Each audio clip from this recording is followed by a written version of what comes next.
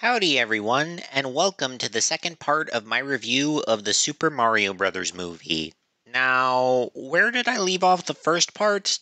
Oh yeah, the Beastie Boys. There really has been quite a bit of discourse around the music not composed by Brian Tyler. I'll go more into this later when we get to a specific scene, but for now, I can see why some critics don't like this practice, as doing this can seem lazier than coming up with original music, especially when doing this with popular songs usually dates the movie. I will say that the main non-Nintendo hits in this film are all over 30 years old, so there is something about these songs that has stood the test of time.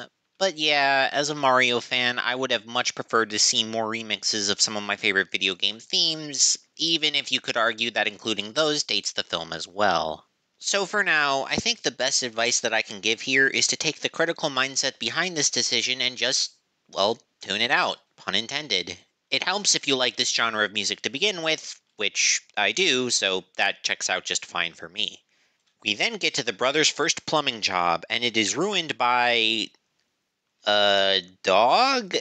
Yeah, that part felt a bit weird to me. Is this supposed to be a reference to Duck Hunt? Because I get more Secret Life of Pets vibes from it, and that really threw me off there. Although I did like how it came back at the end to salute the brothers after the climax.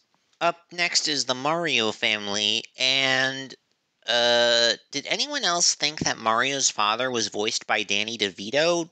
Turns out he was voiced by Charles Martinet. I just couldn't tell because he wasn't laying on that thick Italian accent. I am aware that he has been more than the voice of Mario over the years. I know that he did a voice for Skyrim, but I have tried that game out multiple times and I just don't like it. I simply find it to be a weak Breath of the Wild ripoff, and I will not be told otherwise. Am I getting off topic? Yeah, well, this was the stuff that I was thinking about because this scene and the previous just didn't really do that much to keep my interest. They aren't bad by any means, they work just fine, but I feel like they could be cut out of the film and very little would be lost. Then again, these scenes are probably the closest that we get to character moments between the two brothers, so maybe they are essential in that regard. But we can't focus on that too much because we have to get to the Mushroom Kingdom. And honestly, there isn't much to talk about once we get there, because just about all of the major scenes that take place in between the Mushroom Kingdom introduction and the wedding climax, which I will not be giving away in this review, were all highlighted in the trailer. Honestly, what kept my attention here was keeping my ear out for all of the Mario remixes, and trust me, they are there. Everything from Super Mario Bros. And Super Mario Kart to Super Mario 3D World and Mario Kart 8 is on display here, and it is just glorious to listen to. But that does bring the one other big thing to listen to during this part of the film that was not shown in the trailers, and that is, of course, Peaches, Peaches, Peaches, Peaches, Peaches. Yes, if anyone raised an eyebrow when they saw that Illumination got Tenacious D to play Bowser in the film, they had good reason to. Honestly, Bowser might just be the most complex character in the whole film, but that really isn't saying much. He does effectively serve as a major threat to all of the kingdoms in the area, especially when he has command of all of his loyal minions. Ugh, no, not those minions. Why do they have a name as generic as minions? But he also has a large part of his personality defined by Princess Peach being his senpai. That isn't too surprising, considering what happens in Mario Odyssey, but it might be surprising that the movie does not end with a Mario and Peach wedding. In fact, if there is a romance between the two characters, it is very downplayed. For the most part, they simply work together as partners, and very well at that. Granted, as I just hinted at, the two characters don't really get the time to have any character develop at all, because the movie is laser focused on cramming in as much action as possible, and this contributes to one of the biggest issues that critics have with this film. Simply put, the film runs and jumps at a breakneck pace. And, well, I say that that is an issue that the critics have, but is it really? After all, I'd much rather have a film go at full speed instead of drag. You know, better busy than bored and time flies when you are having fun and all that. As for how that impacts character moments, or the lack thereof in this case, that can be troublesome for a film based on a pre existing property that not everybody is going to be familiar with. And Mario is absolutely, positively not that. Mario is more recognizable than Mickey Mouse because he is so easy to understand and get behind. Simply put, you'd have to be as dumb as a career politician to not get Mario's deal. And if, for whatever reason, you don't enjoy anything Mario related and your masochism leads you to checking out this film, then, well, you might enjoy Take on Me? Yeah, that is the pop song that has easily gotten the most scrutiny in this film, especially since it replaced the Donkey Kong track. And while I would have loved to hear that track in the film, there is something about Take on Me that I am shocked that I have not heard anybody mention. You see, Take on Me is not just a random pop song, oh no. Take on Me is a 1980s rock song, and not just any 1980s rock song. After it failed to make an impact on its first release, its re-release would grow and grow in popularity until it finally hit number one in the US on its 10th week of release, which just so happened to be the week of October 18th, 1985, the exact same date as the release of Super Mario Bros.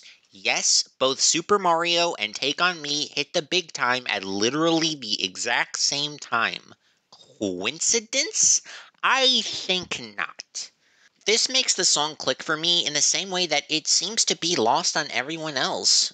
In fact, the part of that scene that threw me off was the visuals. It looked like this scene was trying to be a precursor to the Mario Kart scene, but with our heroes riding on wooden ramps that go up and down.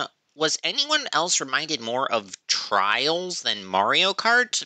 Probably not intentional, but that was what I was thinking during the scene.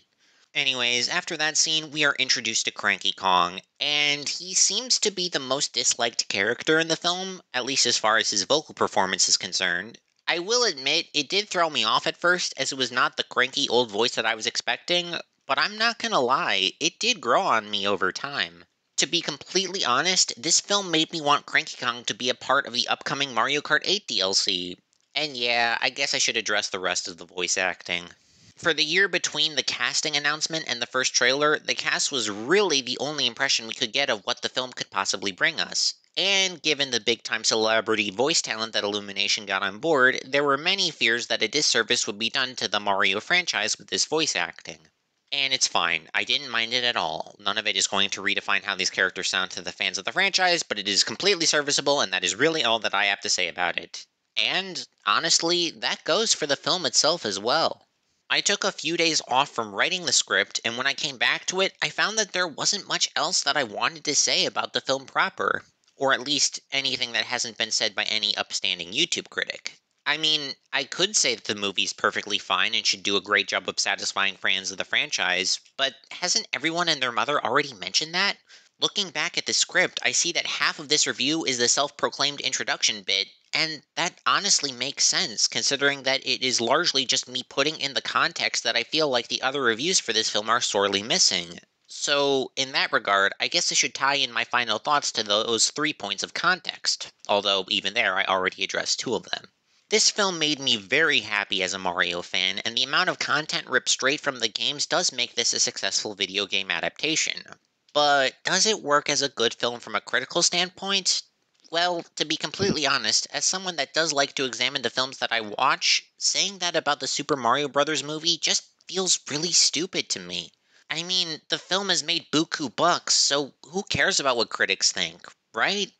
Well, I made a video about that is supposed to be a precursor to this review, but simply put, critics do ask for more out of films that appeal to the masses, as I honestly believe that they should, but this is not a film that was designed to appeal to the masses. This film was made for Mario fans, and it just so happens that there is a massive amount of Mario fans out there. In that regard, critics should be asking just one question. Is this a good Mario movie? Does it look like a Mario, jump like a Mario, and wahoo like a Mario? If so, then it's probably just a Mario movie of quality. And I get that just because a movie is adapted from source material does not mean that the movie has an excuse to be shallow, but if anyone says that about this film in particular, I will just tell them to look at the source material in question. The Mario franchise is as complex as a glass of water. Mario games have become world famous not because of their stories, but because of their simple yet intuitive gameplay.